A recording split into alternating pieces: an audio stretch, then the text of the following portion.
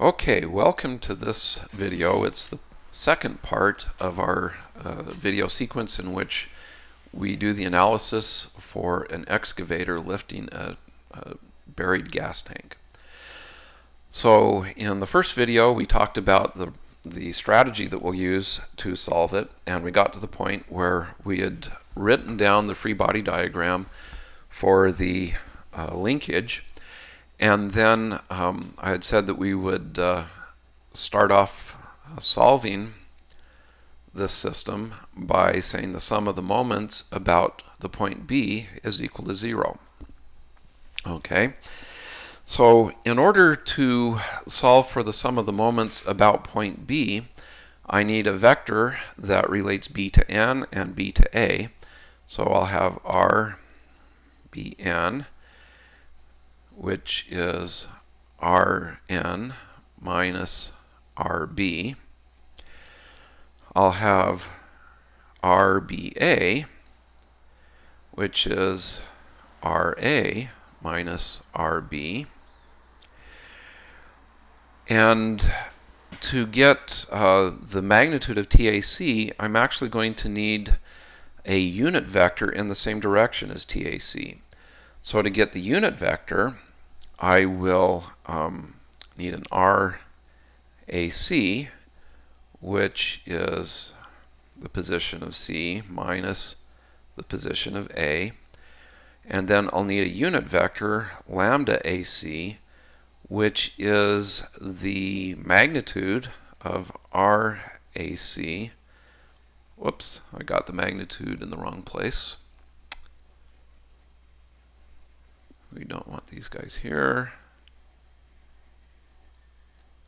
We want them in the denominator.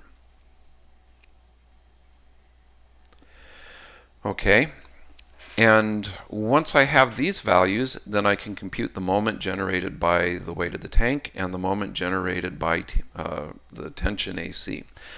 So rather than compute these on screen, I'm going to compute them. I'll pause the video, compute them, and then just write them down. So in a second you should see them appear magically.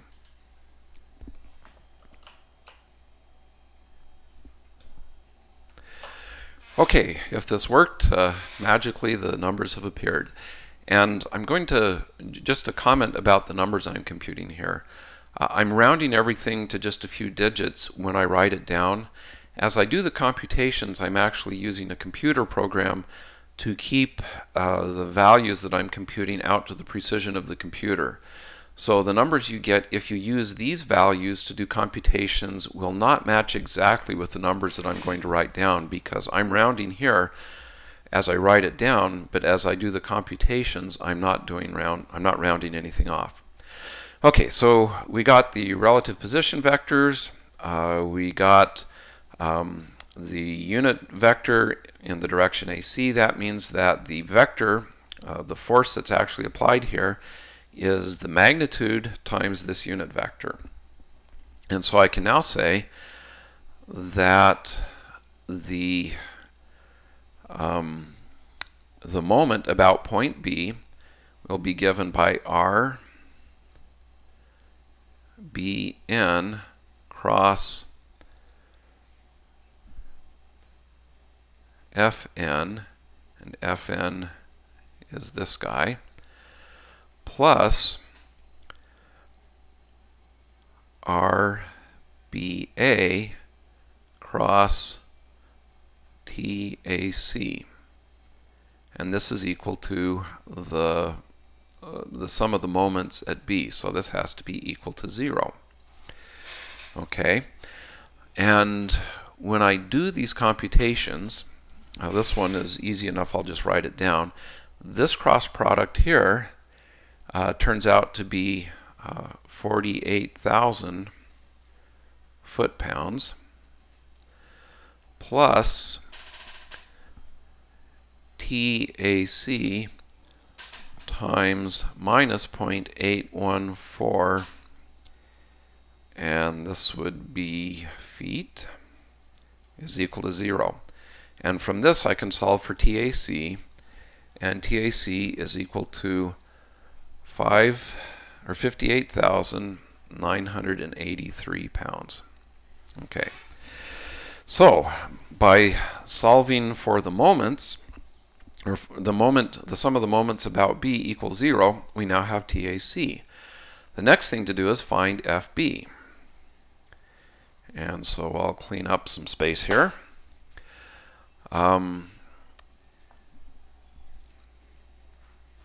find FB, we'll use the sum of the forces, and these are vectors, is equal to 0. Okay, so the sum of the forces are, we have Fn, this is the weight of the tank, plus TAC, lambda hat AC, plus FB is equal to 0, which means that FB is the negative of these guys. And when I solve this, then I get FB. So when I plug in numbers for Fn, TAC, lambda hat AC, and do the math, I get minus 29,023 pounds I hat minus 21,349 pounds J hat. So this is the X component. You might sometimes see this represented FBX. This is the Y component, FBY. Okay, so I know the forces now on this linkage. And so in order to give us a better feel for how this really works, I've actually graphed these forces on the linkage. And if you look carefully, this may actually be pretty hard to see, but I tried to make the arrows, the length of the arrows, fairly close to the magnitude of the forces and be consistent throughout the analysis. And when we get over here, we're going to have some really long arrows. So these guys are small. So we've got the 3,000 pounds here. We've got FB looking like this. It's the force applied by the arm to the linkage is in this direction. The force applied to the linkage by this two force member is like this, and the moments and the total force sum to 0. So pretty exciting, eh? So that gives us the analysis at the linkage. The next thing to do is to do the analysis at that joint. So let me bring that up. Okay, so here we have our picture of the all of the components we're analyzing. We want to look at this particular pin right now. So we'll have a tension AC, a tension CD, and a tension CG. So if we go and draw this free body diagram, we've got the pin. We have the tension AC. We have the tension CD, and we have the tension CG. Okay. Now again, because this is a pin, we will only have two equations, so we can only solve for two unknowns. We know TAC, we don't know TCG and TCD. So these are the two unknowns we will solve for. So again, in order to solve for this, I know what TAC is. I solved for it in the last free body diagram, but I need to be able to solve for TCG and TCD. That will require relative position vectors, and from those unit vectors in order to get the directions here. And then I will have to write out the equation that the sum of the forces is equal to 0. So I'm going to pause the video again while I do that, and in just a second you'll see all the beautiful results of that. Okay, through the magic of video, all these numbers are computed. So I've got the direction vector for TCG, the direction vector for TCD. And if you want to actually reproduce these computations, pause the video and by all means go right ahead. It never hurts to check me because I find I tend to make a lot of mistakes doing this stuff. Okay, so although having rechecked this several times, I'm hoping it's right. Okay, so here we'll use the sum of the forces is equal to 0. And the forces we have here, the tension here is TAC, which we solved for, but the direction is the opposite of the previous free body diagram, because we had, in the previous free body diagram, we had a tension here that was pulling this way. And so the tension here is going to be equal and opposite.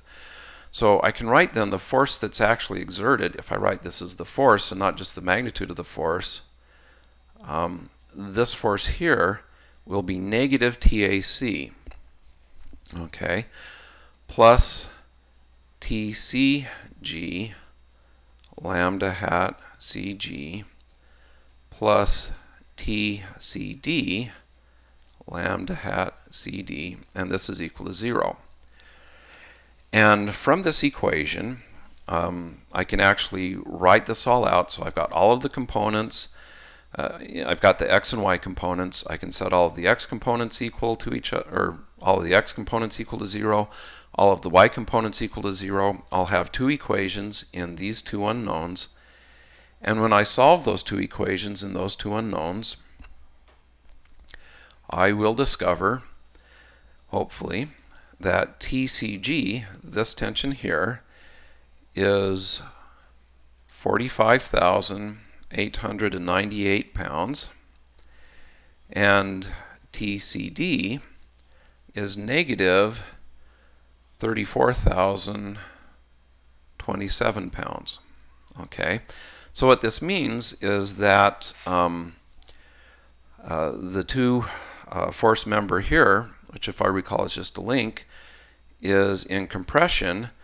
The force, or the two force member here, which if I remember correctly is a hydraulic cylinder, is under tension. So if I go back to my picture and draw these vectors, I get something that looks like this. Okay, I've drawn the forces on the pin, and again they seem to be fairly small. They are fairly small relative to some of the other forces we'll see. But you can see that this link is in tension, this hydraulic cylinder is in tension, and this link here is in compression. So, in terms of the free bodies that we need to look at, we're halfway done. Stay tuned for part 3, where we'll look at the arm and maybe even the boom.